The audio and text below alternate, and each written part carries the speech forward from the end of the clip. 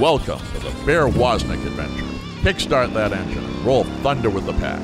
Explore the grittiness of manly spirituality.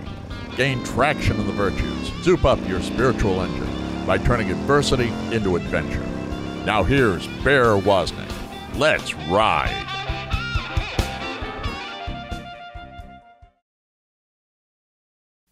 Aloha and welcome to the Bear Woznick adventure. I'm your adventure guide, Bear Woznick. You know, when I was a young man, I was living in the Santa Cruz area, the Monterey Bay area, and I was a surfer, and I was a junior in high school, and I had just gotten my driver's license, and life was just about to become amazing for me. I was going to go to the beach every day. I lived 7 miles from the beach, so I was going to get to be able to go down and surf every day. Then my father said to us, he had started working with a company called Success Motivation Institute in Waco, Texas. And he said, hey, they called me. They want me to come to Waco and work with SMI in Waco, Texas. And I had seen the great impact Success Motivation Institute had in my father's life. He had been a champion basketball coach. His teams had won the state championship. And then he was a principal and then assistant superintendent of schools. And then he just left all that behind to become a member of this great organization, Success Motivation Institute, SMI. And it had such a profound effect on him. So we were happy to go with him, our family, to move to Waco, Texas. But I have to say, when I left the ocean, I got several bottles of sand and water to bring with me. And I had dreams every night about surfing while I was in Waco, Texas. But the good news about Waco, Texas now is I just checked the surf report. I checked the buoy reports. There's a swell coming from Arizona on its way. It'll be arriving in Waco, Texas any minute. I heard it's going to be 3 to 4 foot faces. Perfect wave faces. Best surf they've had in Waco, Texas in a while, because Waco, Texas has a wave pool now. And I guess Bill Moyer, he is the CEO of SOSleadership.com, has a background with SMI, Success Motivation Institute. But first we got to get, what's the surf report in Waco, Texas right now? I know you've got a wave pool. Well, with that wave pool, 100 degrees here, so we need the wave pool coming in because we have no rain for 2 months. Oh, no kidding. No kidding. Every July and August, we have no rain, but we're a little bit ahead for the year, so the wave pool will feel great. All I can tell you is, the surfers that I know, they say it's a perfect wave, and I want to go there. I want to go tandem surf. You take my wife on my board and do lifts and ride that perfect wave one of these days. Hopefully soon. I'm hoping to come down there someday soon. But, you know, your background is so interesting to me because Paul Moyer, who started Success Motivation Institute, meant a lot to me in my life. I was just thinking about him the other day because when I graduated from high school there, he gave me a cross pen with my name engraved on it. And I remember the impact he had on my dad's life. And I listened to all of those dynamics of personal motivation series and the leadership stuff and the sales stuff and all of that, and really helped me propel my young life. And he had this definition, Bill, that success is the progressive realization of a worthwhile, predetermined, meaningful goal. Progressive realization of a worthwhile, predetermined, I believe he said meaningful goal. It's personal goal, yep. Personal goal. Personal goal, When my yes. dad talked about it, he said personal and meaningful. Something that would make you have to grow to become. As a Catholic and as a Christian, I think that's right. God has a plan for our lives. We need to discover it, grow to become it, and in that we find meaning as we abandon. What really brings success is abandonment to God's will and purpose in our life, and seek that and pursue it. So, Bill, after my dad was with SMI and he went on to become a public speaker and moved up to Minnesota, you joined SMI. You actually became president of SMI in Waco, Texas. Yeah, I was the franchisee who later became president of the company. I was in a small town outside Philadelphia, was one of the top franchises in the country.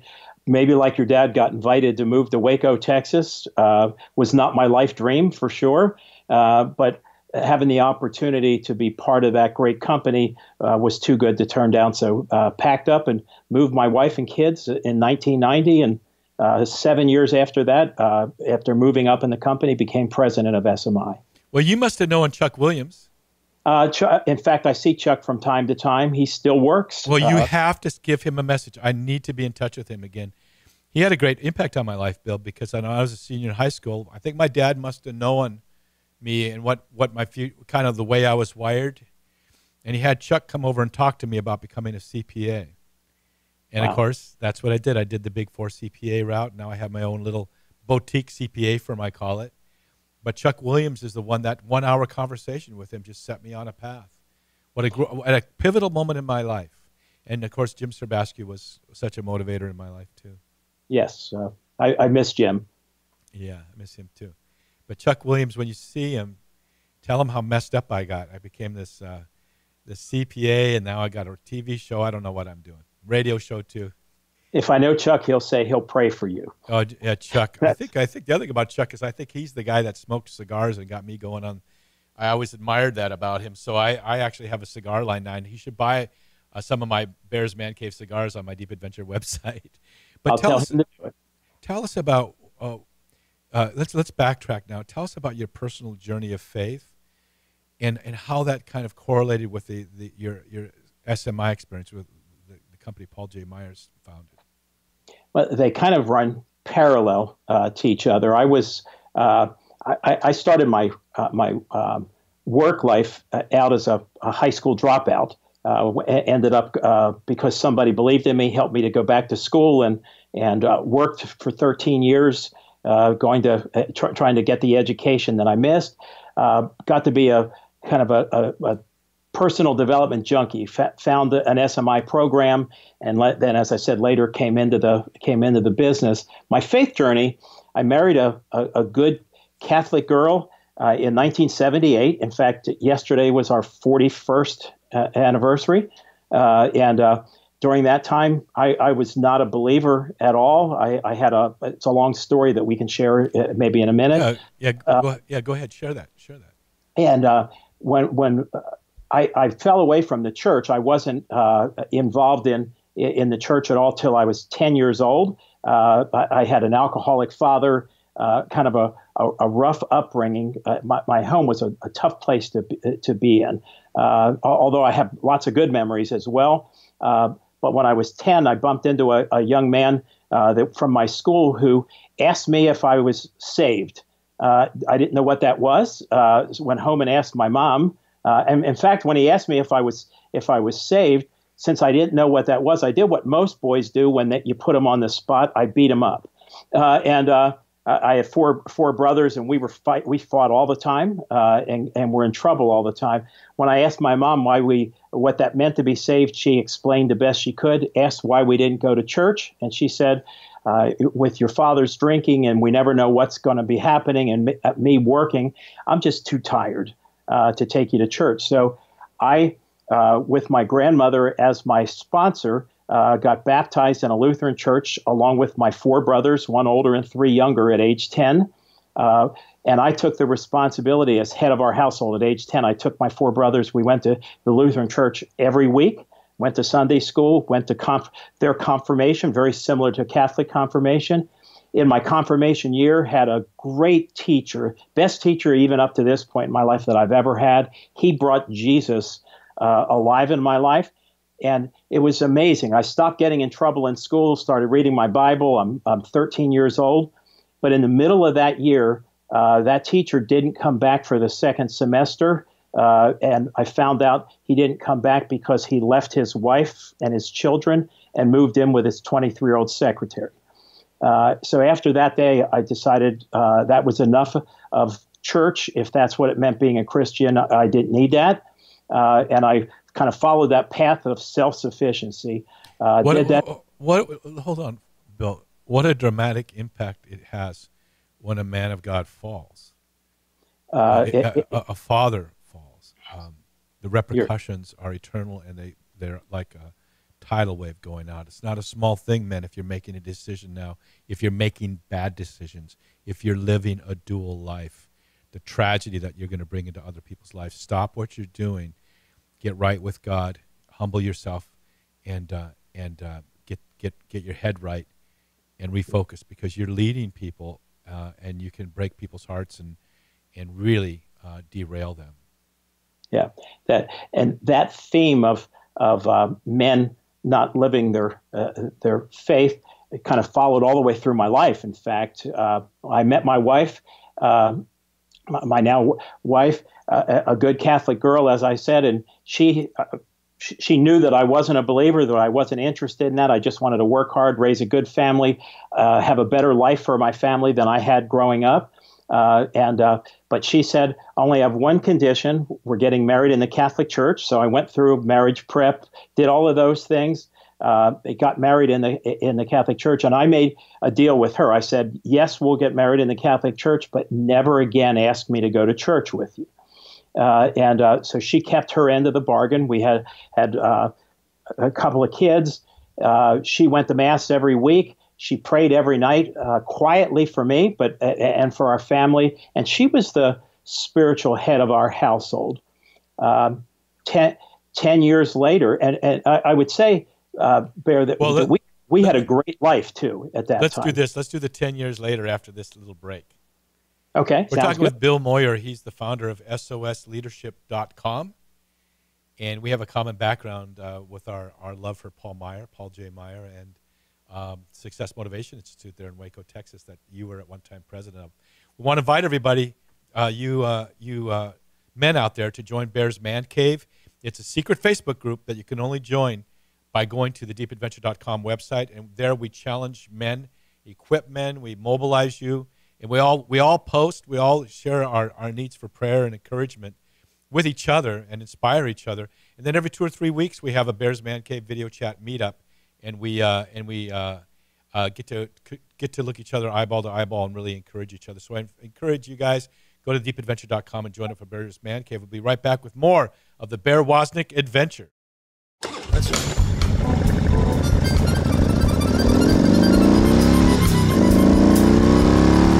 Man, I don't want you to miss out on your free stuff at deepadventure.com. Go there and subscribe to our weekly email newsletter. You get free video content, including the Bear Woznick radio show, video version on YouTube before it even airs on EWTN, and you can follow us on all of our social media. Go to deepadventure.com and subscribe. Plus, good stuff happens when you support us at patreon.com/Bear Woznick Deep Adventure.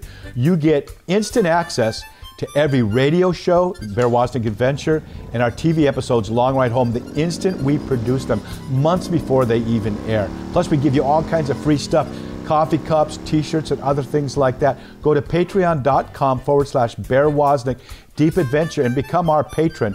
If you're watching on YouTube, don't forget to press the subscribe button and ring that bell.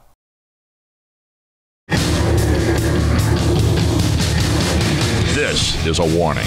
The Bear Woznick Adventure is dangerous.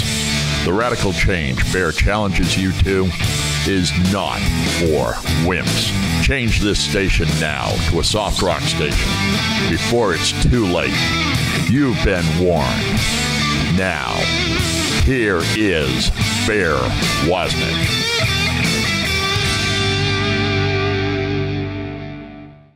Aloha and welcome to the Bear Woznick Adventure. I'm your adventure guide, Bear Woznick. We want to invite you to go to our YouTube channel and subscribe. We have our radio show is actually a YouTube TV show also. And so you can go there and subscribe. And whenever we post a new show, we have radio shows up there. We have my Ocean Sunrise morning catechisms that I do every morning. We have the Bear Woznick Unchained series. We have our new thing, the Manliness channel playlist that's up there too on rules for manliness. We have so many great videos, even some surfing videos. So go to the Bear Woznick YouTube channel and subscribe. It really helps us when you do that, because when we reach a certain level, YouTube will help us to promote that channel and allow us to do a lot more things. So please go to the Bear Woznick YouTube channel and subscribe. Today we have a guest that kind of brings me back in time to my days when I was a surfer in Santa Cruz, California, and got moved to Central Texas, to Waco, Texas, where my dad began working with a company called SMI. And we have former president of SMI, not the founder, that was Paul Meyer, but the former president, Bill Moyer, with us today. Bill, welcome back to the Bear Woznick Adventure. Glad to be back. So you were sharing with us about your faith journey, how you had told your wife, I'll become a Catholic, but don't ever expect me to go into the church again. And so she kind of became the spiritual leader of the family. So then tell us what happened, what followed. if we fast forward 10 years of a good life together, having children, me changing careers, became an LMI, a division of SMI, an LMI franchise owner, had one of the top franchises in the country. At the height of my business career, the greatest year of success, worldly success that I've ever had, I got invited to the World Convention to receive an international award as one of the top people in the world. And everything was good. I couldn't wait to go there. My wife, in fact, was pregnant with my son, Billy, so she couldn't join me in Texas. It was in Austin, Texas, and I came from Philadelphia area. After receiving that award, something that I killed myself, I worked 18 hours a day, 7 days a week to build my business. After receiving that award, I looked at that trophy and said, is this all there is? This is what I killed myself for. I heard other award winners talking about their faith, how their faith had sustained them. And I just was troubled that night. So instead of going to the reception, and by the way, at the reception, they had the Dallas Cowboys cheerleaders there. All the award winners got invited to that. I couldn't even make myself go to that. So I went outside, took a walk to clear my head. And it's middle of the night. It's after midnight along Town Lake in Austin, now Lady Bird Lake. Mm-hmm. And in taking a walk, I encountered a homeless man who was following me. And in fact, I stopped him because I thought that he was there. I was a little nervous. I thought he was there to rob me. So I stopped, had an encounter with him. I think I scared him to death when I turned and confronted him. And he said to me, "You look kind of lonely. You look like you need someone to talk to. Why don't we have a cup of coffee and just talk?" So, but he didn't have any money. He asked if I had money for him to get coffee. I thought, but that's probably what he really wanted all along. So I gave him the $2. My mom always raised me to make sure you have $2 in your pocket. I didn't even have my ID with me. Gave him the $2 and was walking as fast as I could back to the Hyatt Regency Hotel where my conference was, thinking I was lucky to get out alive. And next thing you know, he's running behind me with 2 cups of coffee, out of breath. And we sat down right outside that hotel along the area where the pool is and talked all through the night. He told me about his life living on the street, how he had lost his job and started drinking. His wife left him, and he had been, for the last 3 years, hadn't seen his family, and his life just had spiraled downward. I told him about my relationship with my alcoholic father and how men had always let me down and had hurt me. And I told him about my teacher disappointing me and why I left the church. And I said, but I'm really troubled tonight because I have everything I ever wanted in my life. I have a great wife, great kids, a career, all kinds of amazing things, but I just can't understand why enough is never enough. And he looked me in the eye and he said, you're never going to be happy again and feel contentment until you go home again. You've not been happy since you left home. And I said, so let me see if I understand what you're saying. A homeless man is telling me that I need to go home.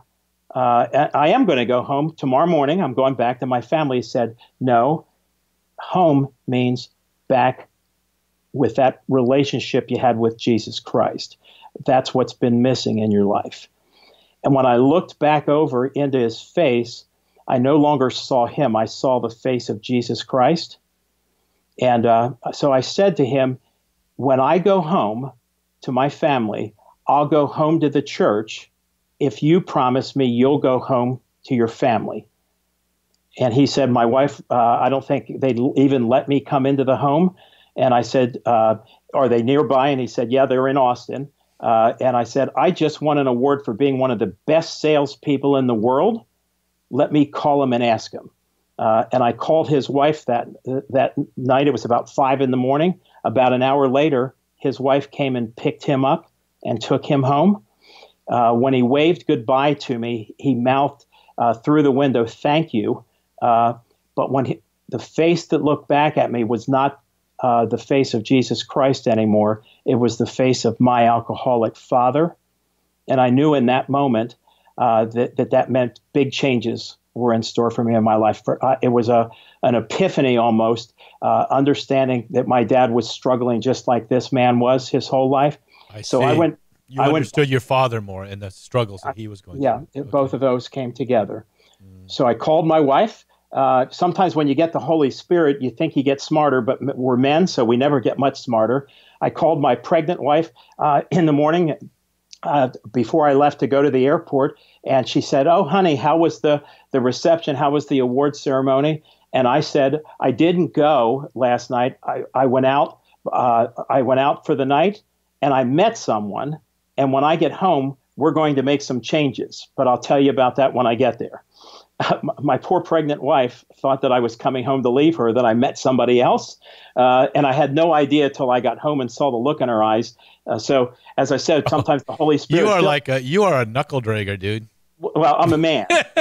so anyway, we do have those things in common, for sure. Oh, gosh. Poor woman. What's her name again? Her name is Rose. Oh, my gosh. We're sorry, Rose. That's what you got to put up with when you fall in love with a man, I guess. So then you got home, and what happened? I got home. I shared what happened. We made a few calls to find a parish that had RCIA. A Catholic church, okay. Yep, I enrolled in. And what is RCIA? It's the rite of Christian initiation for adults. In fact, today I'm the director of RCIA for my parish here in Praise Wake. God, Bill. I mean, what you're doing, you're just doing so much. You know, my wife, she's a convert, and her experience of that 8 to 9 month or almost more course, she says is the greatest thing that ever happened to her, going through the RCIA. Yeah. And then the next day we got married. Oh, yeah, that was the second best thing, maybe. I don't know. Well, yeah, they're pretty similar. One without the other is incomplete. Sometimes I think for us, I think we need both, and that's what I realized, Bear, when I came into the church and received the precious body and blood of Christ for the first time. I knew, with my wife standing right there next to me, that was the first time in my life that I knew what real intimacy was. I thought I understood that. I thought that two becoming one in a marriage, I thought I knew what that was, but we became one, and that was 10 years after we were married. That from that day on, I feel that oneness with her, but I didn't know that was missing, because you don't know what's missing until you have it. It's so true, isn't it? I mean, when I had my encounter with the Lord when I was 19, I figured everybody, if they just knew they could know the creator of the universe and have this personal relationship with him, that they'd be like, yeah, I want that. But you don't know what you're missing until you don't know what you don't know, in other words. And so if you're listening to Bill right now, especially you men out there, open up your hearts to the reality that God made you with a purpose, and he wants you to be happy. He doesn't want you to be unhappy. If you're not happy right now, it may be because you're not walking the path that he has for you. Being a Christian, abandoning yourself to God's will, doesn't mean you have to become someone you're not. You actually become a lot more of who you are, and you like yourself and enjoy your life a lot more. But there's an old story, Bill, maybe you know this story of the man petting the cat, and the cat is just bristling, and his you know how they arch their back, his hair's on end, and the cat just hates it. And then you hear the man saying to the cat, well, you know what he's doing is he's petting him against the grain. Yeah. And you hear the man say to the cat, turn around, cat, turn around. So it's not like he's petting him wrong. The cat is facing the wrong direction. And sometimes we men, we just get stuck in our ways, and we're not going to turn around. But turn around and look in Christ's eyes and just say, yes, Lord, if you're there, if you're real, if you're what these men are saying you are, then I want all of you that I can get. It's like dropping into a big wave. And my son towed into 85-foot surf on the North Shore of Oahu in 2007. And when he dropped into that wave, it was full commitment. So you're a man, you want to be a hero, you want to take on a challenge bigger than you can handle by yourself. So why not take on the ultimate rush you can have is abandoning yourself to God's will. The ultimate rush is the ultimate rush because Jesus paid the ultimate price for you. We'll be right back with more of the Bear Woznick Adventure. Our guest today is Bill Moyer of SOSleadership.com.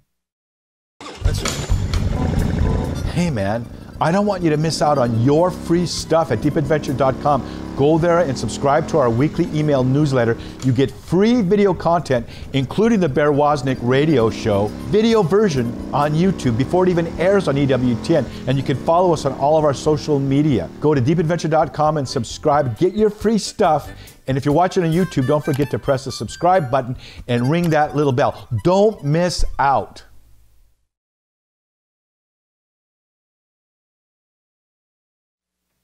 Aloha and welcome back to the Bear Woznick Adventure. Our guest today is Bill Moyer. He is the CEO and co-founder of SOSleadership.com. One of the things I like about him is he works with his son, Billy. They work together, and I have the unique privilege of getting to do that with two of my sons who help do this show and help. They own the production company that does our TV show too. But I remember, Bill, you were talking about how when you won this great prize, it kind of left you sort of empty. I remember winning my first world title that I won. I remember it's so cool, man. I'm on the beach and I'd worked so hard and trained so hard. It's like going to war, you know. Surf contests are not the same as just going out and surfing. And I had won the world title, and pretty soon everybody was gone, right? Like you described, kind of like it's definitely the feeling is that all there is. I had a good friend of mine, Pohaku Stone, happened to be there, and he said he could see me because they were taking down the stands and everything for the contest, and he said, I got something for you. And he reached into his glove compartment of his pickup truck, and he had a beautiful Monte Cristo cigar, I believe it was. And I said, someone left me a bottle of really good wine they wanted me to give to you if I ever saw you, next time I saw you. And I ran to my condo a block or two away and brought that out. And we had a wine from a paper cup and had a couple cigars together. And I just kind of sat with him. But I did have that feeling. And at that time, I wasn't married. I was a Christian, but I just kind of lost my way. It was just before I returned to the Catholic Church. But I remember I felt like I'm a Christian, but I'm swimming in the shallow end of the pool. I want more. I want more depth. I'd found the Lord in the Catholic Church, but I had been under-catechized. And I couldn't find more of what I wanted, so I followed the people that I knew who knew the Lord best, like you did with the Lutheran, I guess, pastor. But when I went there, I learned a lot, but eventually I was just saying, is that all there is to that too? And I was kind of adrift. And then I found my father, who's a deacon in the Catholic Church, sent me Stephen Ray's book, Crossing the Tiber. And when I found the early church fathers, I go, that's it. So accomplishing stuff that this Success Motivation Institute that you worked with, it's a progressive realization of a worthwhile personal goal. My dad used to add the word meaningful personal goal. How do we find meaning? So you became a Catholic, did the RCIA thing, and then what does it mean? What does it mean that the pursuit of a meaningful direction for our lives? How do you find meaning in your life? All these men you're talking to, Bill, they're successful like you. Yeah. But they don't have meaning. Well, how do we find meaning in our lives? Well, in fact, my son and I wrote a book together about that called Seeds of Success, the journey from success to significance. And that's significance is success that matters. It's that meaningful goal. And so we took Paul's definition of success, progressive realization. Paul Moyer, not Paul St. Moyer, Paul. right? Yeah, Paul Moyer. Yes. Yeah. Although there were times knowing him over the years, he thought he was a saint, and sometimes not. Yeah, exactly. But anyway, we took that definition and said it's the progressive realization of God's predetermined personal plan for your life. I love it. I love that. And that's what man's search for meaning is. We're looking for meaning and purpose, but God really does have a plan for our life. But we choose which path, whether we're going to do it our way or walk towards that light. And I think my experience through RCIA came from that. But sometimes, sometimes there's some baggage that we have along the way, and some things we need to let go of. So my great experience at the end of my RCIA, a deacon who was in my small group at the last retreat said to me just before Holy Saturday, 1988, when I was coming into the church, said, I don't think you're ready to come into the church yet. And I said, what do you mean? I could answer every question. If you give me a test, I'll get 100. I'm so on fire. And he said, how can you say yes to God And he called confirmation. I still call it that. He called it the big amen. When you say yes, you can't erase it. It means, yes, I believe. But how can you say yes to the Father and carry all the bitterness in your heart for your own father, where you don't want to have anything to do with him? You've not forgiven him for any of that. So we won't deny you the sacrament, but I want you to pray about that over the next week and just listen and hear what God's calling you to do. So I went home that day and talked to my wife. We prayed together. First, I had to tell my wife what it was like for me growing up. She just thought I didn't get along with my dad. She had no idea what I experienced. It could be a whole other show, but it was really difficult. But I got the courage after praying together, called my dad and said I wanted to come see him. And I sat down across from him and looked him in the eye and told him that I loved him and that I forgave him. And my big, strong father, he was a fighter, cried like a baby. And after that day, until he died 12 years later, my dad never drank again. A lifetime alcoholic, a fourth generation alcoholic, never drank again. He became the grandfather that my kids deserved. They remember my dad as this kind man who wrote love letters to them. He took care of my mom when she was dying and sat by her bed and cared for her when she was in a coma and was dying. Amazing transformation that happened from that forgiveness.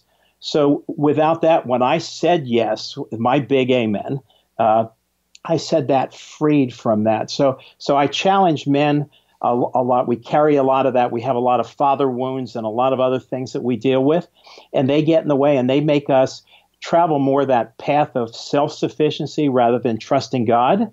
And sometimes our relationship with God the Father and our relationship with our own father get kind of mixed together, and they affect that image that we have of God. And that was just part of my story and part of me then understanding what success really meant. It made me want to be the kind of man that my wife deserves for a husband, the kind of father that my children deserve, but to be the kind of man that God already saw me as. And all I had to do was, just like that cat, I just had to do a Y-O-U turn and walk awesome. to him. Well, you know, the power of forgiveness. Amazing. I've done some stupid things, and I just love it when someone actually forgives me, you know. That real wholehearted, the sort of forgiveness that you don't really deserve, you know, but Yeah. God forgives you. And I think also one of the things that we forget to do is to seek forgiveness, is to say to someone, when I did this, I wronged you in this way. And then say these words, will you forgive me? You don't say, when I did this, I might have offended you when I did this. It's not about them. It's about what you did. When you say to someone, when I did this, I'm sorry if I offended you, all you're doing then is saying they've got a problem being easily offended. But to say, when I spoke in this way to you, I demeaned you as a human being, and I'm greatly sorry, and I need to ask you, will you forgive me? And then you shut up. And I'm sorry, what were you going to say, Bill? When I hear "I'm sorry," that an old movie years ago, and not everyone will. Oh, I know what you're going to talk about. Love story. Your love story, exactly. When the worst advice ever given. I agree. Horrible advice. Never having to say you're sorry. Real love means knowing when you've hurt someone and having that wisdom and having the courage and the real love to say you're sorry. And for men, we really have a hard time with that. We have a hard time with "I'm sorry." We have a hard time with "I love you," and words like that, because they don't seem like very manly terms. Mm-hmm. But our model is Jesus Christ, and Jesus Christ was a man's man. So when I look at that as a model of love and forgiveness and standing up for what you believe in and being able to express your feelings to someone else, that's the model that we should have.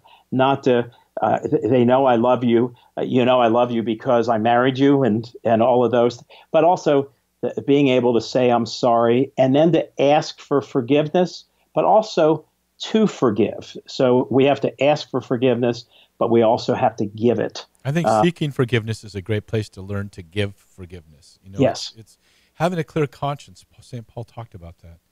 The definition of a clear conscience is to know that there's no one that you have wronged that you haven't tried to make right and seek forgiveness for. Yes. So they don't have to forgive you for you to have a clear conscience. It's your effort at seeking reconciliation genuinely and humbling yourself and saying those words, those beautiful words, will you forgive me? I know in my own life, there were often times that my father was pretty tough on me, and I just never heard those words from him. It would have meant so much to him if he would have just said, I was wrong, will you forgive me? And maybe the men that are listening to this right now know that they need to kind of heal that father wound. One of the challenges I think we have, especially a man like you and me, we have held ourselves to real high expectations in our lives for excellence in business and hopefully in virtue. And then we lay that same trip on other people that they're not quite ready for. It's like David putting on Saul's armor. He just wasn't ready for it yet. And so we need to, one of the reasons why I think where I fail is expecting more out of someone than they're ready for right at that time, and just kind of see that and recognize that that's my issues, and to learn to seek forgiveness. So men, if you've wronged someone, don't wait. Go and seek forgiveness, especially you fathers. It might be a season in your life when you need to seek the forgiveness of your children, one at a time, individually, in a very sacred moment, very prayerful moment. But we'll get back with more of the Bear Woznick Adventure after this message. Good stuff happens when you support us at patreon.com/Bear Woznick Deep Adventure. You get instant access to every radio show, Bear Woznick Adventure, and our TV episodes, Long Ride Home, the instant we produce them, months before they even air. Plus, we give you all kinds of free stuff, coffee cups, t-shirts, and other things like that. Go to patreon.com/Bear Woznick Deep Adventure and become our patron. If you're watching on YouTube, don't forget to press the subscribe button and ring that bell. Men, yes, we mean you. Go to deepadventure.com and check out Bear's Man Cave, a men's-only Facebook group. Join the pack with other men as they challenge and inspire one another to manly virtue. Plus, you can dialogue with us in our regular video chat meetups. Plus, get your exclusive content. Join at deepadventure.com. That's deepadventure.com. Aloha and welcome back to the Bear Woznick Adventure. I feel like the Holy Spirit just entered the room. Like there's a great healing that Bill's talking about with the need for fathers especially to seek forgiveness from their children. Bill Moyer, CEO of SOSleadership.com, he and his son Billy work in this arena together. I was thinking there's two places in Scripture that I know of where the word success shows up. One of them is in Psalm 1, where it says, don't sit around the place of scoffers. Don't go down to the local pub, but meditate on God's word day and night, and success will attend what you do. And I believe the other one was in Joshua, where Moses told Joshua, meditate on God's word and success will attend all that you do. There is this rhythm to our lives of meditating on God's word. Can I ask you, what is the rhythm of your week, the rhythm of your day in your daily prayer and reading? How do you fit that into this incredibly busy life that you have? I use a simple philosophy. I actually teach it even in business. You've heard it before about first things first, that you do what's most important first in a day. So I begin my morning early, around 5 a.m., and that's my morning prayer time. I begin it with scripture, do the readings of the day and reflection.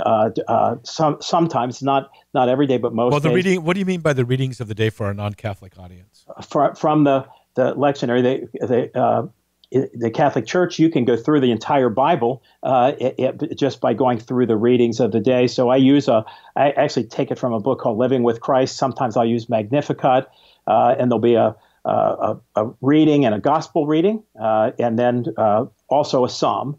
So I'll read that every day. Sunday we have a second reading as well, and I'll read and reflect on that. sometimes a little lectio divina, putting myself into Scripture. Meditating. That's the meditating on God's Word, That's right? The meditating on God's Word. What is lectio divina, Bill?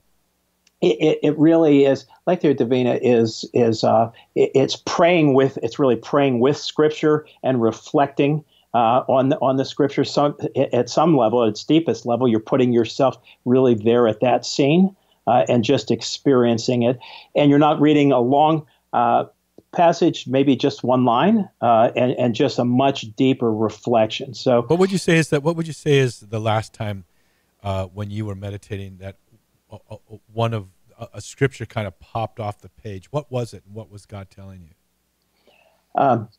I've been studying and really reflecting in Ecclesiastes. That really speaks to me. In fact, you're a strange guy, dude. You're one strange cat. But as I've been doing that, almost everything that I thought was important in life, as I reflect on it, it's had me really reflect back on my life. I guess that's what 40 years of marriage and your 9th grandchild on the way. It really gets you to look back. You mean where it says vanity of vanities, all is vanity? And almost everything is vanity. And when I look at it, we're out searching for something in our life that's missing, and we have it right there, freely given, right in front of us all the time. And I believe that, and I've learned that.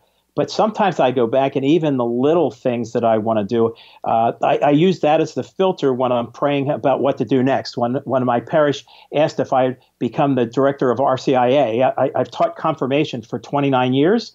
And so they asked if I would. I asked, do you want me to graduate up now to adults to be the director? I do some teaching in RCIA, but they asked me to actually run that program.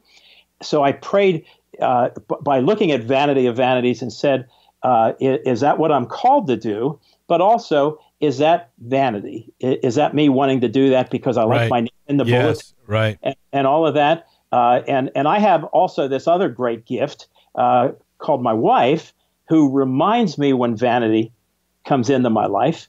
And sometimes she'll ask, is that something you need to do for you, or is that something God's calling you to do? No, I know for me, the vanity comes when God calls me to do something, then I kind of take it over. And I think it's up to me. It's like a surfer. We drop in on a big wave. If you drop in on a real, like a 24-foot wave or something, and you do that bottom turn and you fire down the face of the wave because you want to accelerate as that wave starts peeling along so you don't get gobbled up. But what happens, you outrun the wave, and then you lose all the power. And then you have to cut back into the vortex of the power. And that's why the first word, the putting first things first, praying. You know, men want to be productive, but the word, like I follow the liturgy of the hours, that prayer cycle of the church. And liturgy means work of the people. Your most important work is that. But a young man asked me at the Catholic Men's Leadership Alliance a couple weeks ago in Dallas, I'm so concerned that what God's calling me to do might be, how do I separate the pride from all of this? And I tell you know what it's like having a salt and pepper shaker, and you mix them together. You got salt and pepper. The salt is good. The pepper is your own vanity. I just said, the very fact that you think you can clear up all that vanity is vain. Is your own vanity itself. It's pride itself. Just say, Lord, I have an issue with vanity. Will you take care of this for me? In other words, your very effort to try to fix it is just another act of vanity on yourself. Just say just have a talk with God and say, you got to help me fix this. Well, I just got back a few weeks ago from my third year of going and speaking all across Poland to men's groups in I want to go with you. How cool is that? How do you get to be that guy? I'm connected to the person who would be like the head of that CMLA that you were just at in Dallas in Poland. So I've won 3 years in a row, spoken 7 different cities. Now this year, 7 different again. So 21 total different cities. Praise God. And then I also do the summit like you were just at. I missed that, by the way, I was at a family reunion. I spoke at that conference you were at last year. But in Poland, I lead that conference for the last 3 years, where their leaders come from all across the country. Praise but God. This year, the talks that I did as I traveled city to city, was called man's greatest sin, and all the men thought it was about sex, but man's greatest sin is the sin of the ego, and it's pride. So my whole focus has been on that. That's really what I've been in my work with men, traveling in the U.S. and speaking, what I've been writing about and journaling about. I've really been focusing a lot on those issues, on pride, which is where Ecclesiastes comes from. That is a strange. If God's got you living in Ecclesiastes, man, that's a tough road there. Well, when you start looking in the Bible and see what the Bible says about pride, it takes you there first. So that was I felt convicted sometimes reading that. Yeah. Yes. That's good. But not condemned. Can you explain the difference between feeling convicted versus feeling condemned? Yeah, none of us want to be condemned, because condemned is a death sentence, and that means we're separated from God for all of eternity.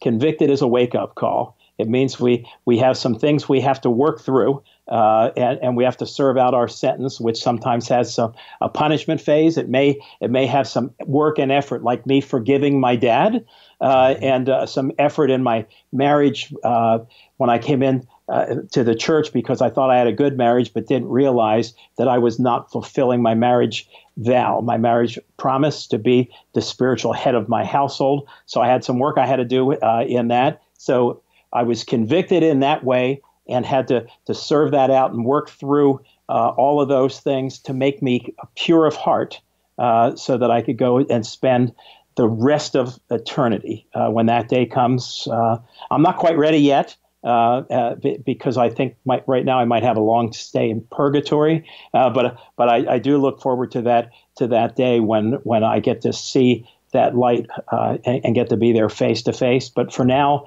in the meantime, I want to go out and wake up every day and say, "Good morning, Lord," and then spend all day, every day, somehow trying to be a living witness for others, so that not a living theologian, a living witness, someone who says, "I've been with Jesus." We're talking with Bill Moyer, SOSleadership.com.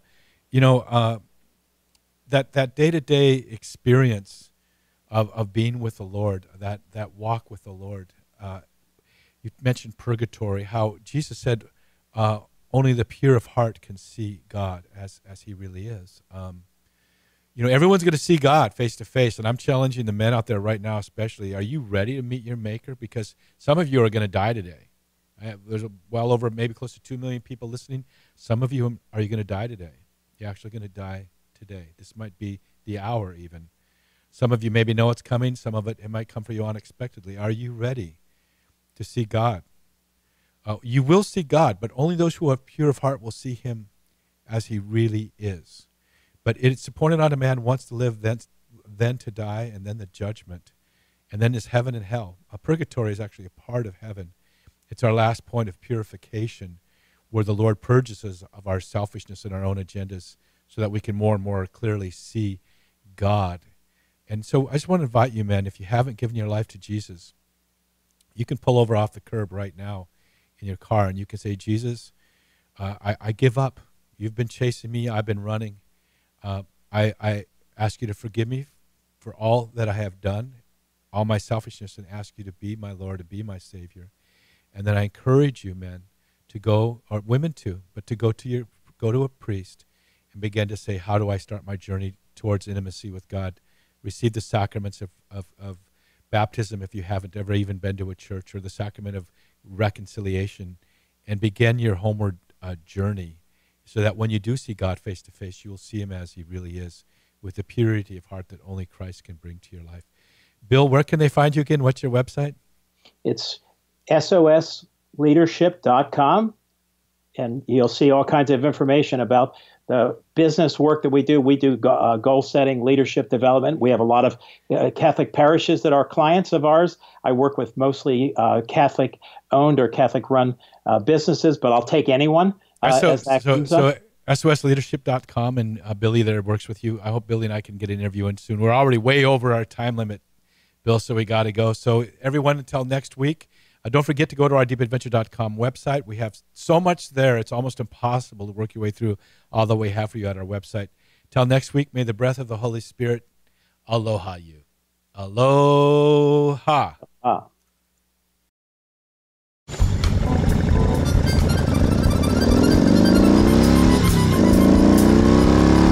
Hey, man, I don't want you to miss out on your free stuff at deepadventure.com. Go there and subscribe to our weekly email newsletter. You get free video content, including the Bear Woznick radio show, video version on YouTube before it even airs on EWTN. And you can follow us on all of our social media. Go to deepadventure.com and subscribe. Plus, good stuff happens when you support us at patreon.com/Bear Woznick Deep Adventure. You get instant access to every radio show, Bear Woznick Adventure, and our TV episodes, Long Ride Home, the instant we produce them, months before they even air. Plus, we give you all kinds of free stuff, coffee cups, t-shirts, and other things like that. Go to patreon.com/Bear Woznick Deep Adventure and become our patron. If you're watching on YouTube, don't forget to press the subscribe button and ring that bell.